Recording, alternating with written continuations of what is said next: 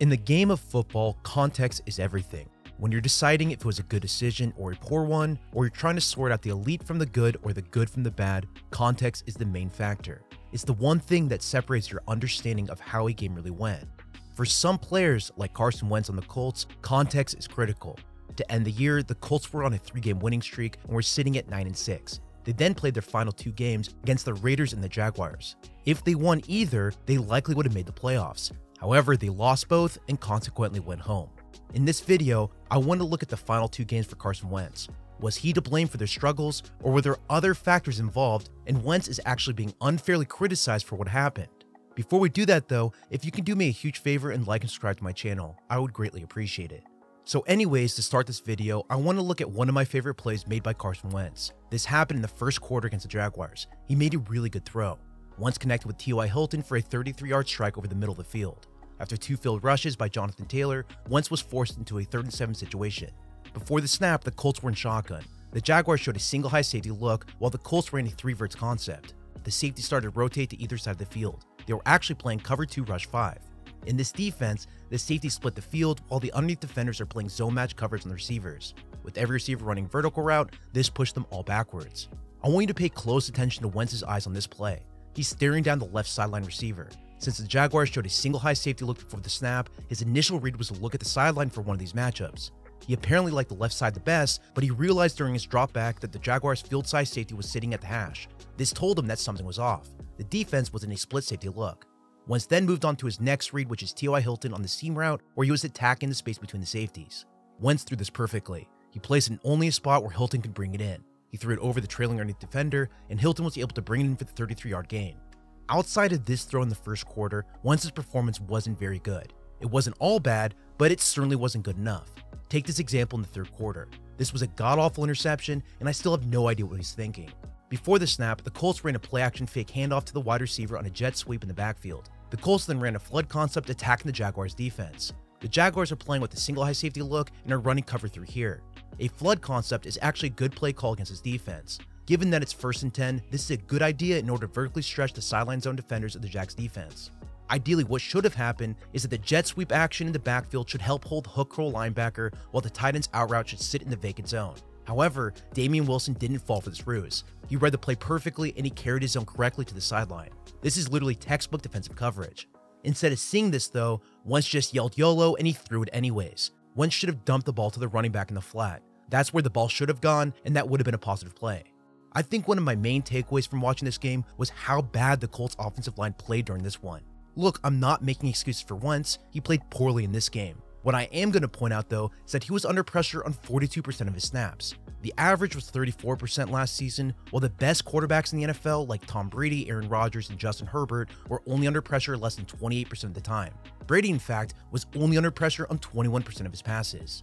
So in this one game against the Jaguars, Wentz was under pressure roughly double Brady's season's average. Now you as a quarterback can definitely cause your own pressures. That's not lost on me. Wentz was definitely guilty of doing this during this game, and I'll point out an example shortly. However, not all these pressures can be blamed on Wentz.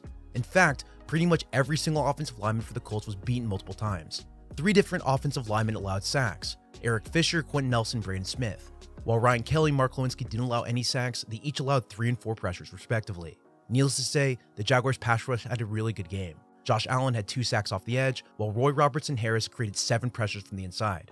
When your offensive line gets beat like this consistently, it's hard for any quarterback. Again, this isn't excusing Wentz's play. I'm just pointing out the fact that every QB, including the Tom Brady's and the Patrick Mahomes of the world, do play worse under pressure, especially when they're under pressure over 40% of the time.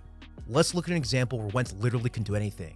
The Colts ran play action. Their goal was to stretch the sideline zone defenders with a post and out route on the left side. If they weren't open, then 14 would have been the option underneath.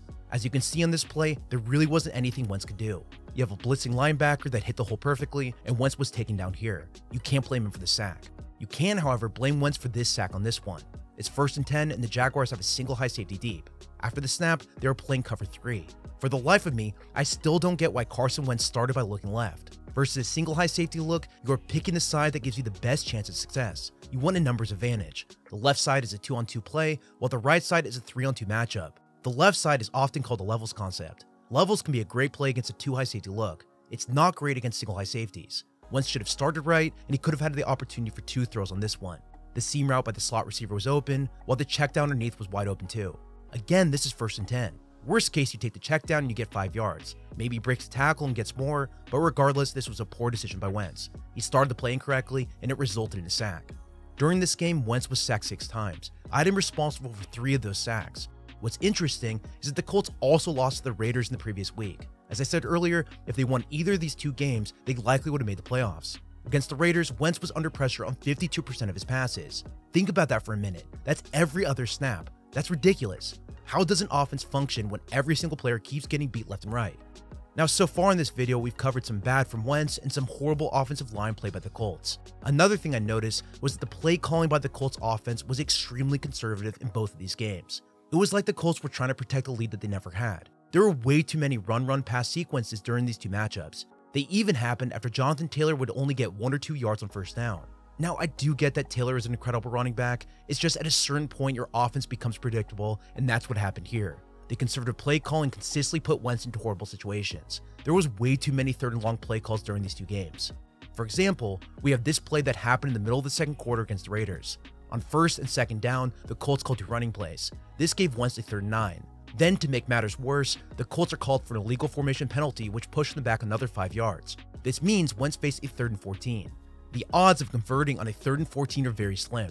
Last I checked, it was below 20%. With that in mind, the Colts almost converted this one. The Raiders were playing cover 3 and they placed their underneath zones right at the sticks in order to prevent a 1st down throw. Wentz did a great job of working his eyes backside to the blaze out run by Zach Pascal. Wentz had time in the pocket, he was able to fully angle his body for the throw. However, since his feet were already spread apart from a pump fake a moment ago, he has to make this throw all with his arm. Wentz has no consistency with his motion. He constantly overthrew receivers. That's what happened here. He simply can't control his placement with this motion. He put the ball too high on this 20-yard throw, and the Colts were forced to punt. Plays like this last one were extremely frustrating to watch.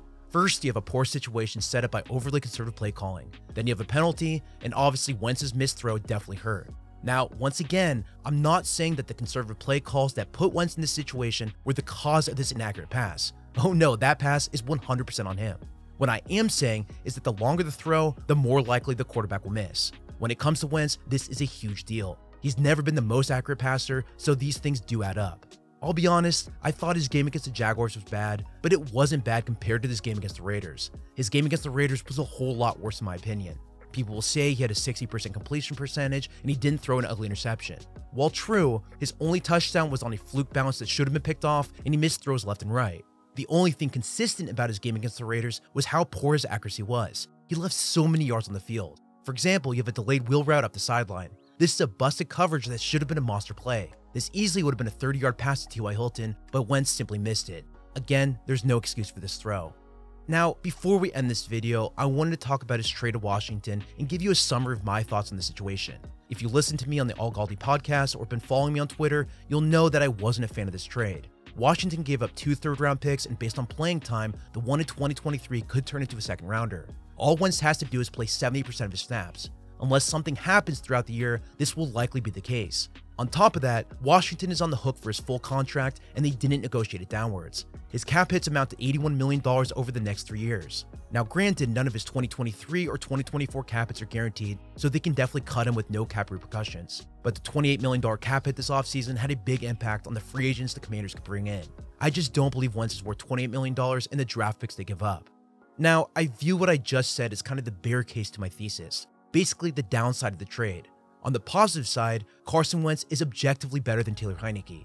He will in fact improve this team. Using the analytics approach, Heinicke was as replaceable as you get. His wins above replacement, or WAR, was as close to 0 as possible. Potentially it was slightly negative. Meanwhile, a quarterback like Wentz is more in the 0.5 to 1.5 range in terms of wins graded. This alone is a positive. Washington just gained a full win on average by trading for Wentz. But even with that in mind, it's okay to criticize the process of this trade. It was a move made out of desperation, and Washington capped their upside by doing this. Will Washington make the playoffs with Carson Wentz in their current roster? It honestly wouldn't shock me if they ended up as a wild card this year. The question isn't if they can make the playoffs. The question is if Wentz can create enough wins to push them over the top and make this team an actual contender. For me, I'm on the record saying that answer is no. However, I'll gladly admit I'm wrong if Wentz does the impossible in Washington. Well, that's all I have for you in this video. I really hope you enjoyed it. I'm going to take a week off as I have some travel plans coming up, and I'll see you guys in the middle of June. In the meantime, I'm always open to suggestions, so if you do have ideas, please let me know. As always, if you want to support me directly via my Patreon account, use the links below, and you can follow me on Twitter at Samuel R. Gold.